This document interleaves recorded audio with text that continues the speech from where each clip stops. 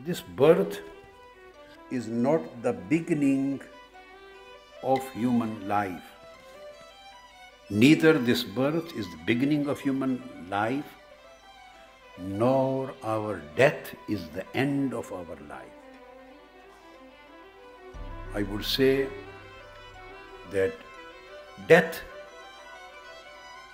in the same way is not end of our life as the birth is not beginning of our life. We are the people, we are the ones who are living in this world of bodies, world of humans, material world. And we are just aware of the happenings, occurrences, and existences of this world.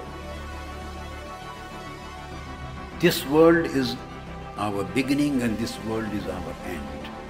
This is a big mistake which is keeping us away from the ultimate truth. And we have fallen astray. We are not able to realize the truth, the reality.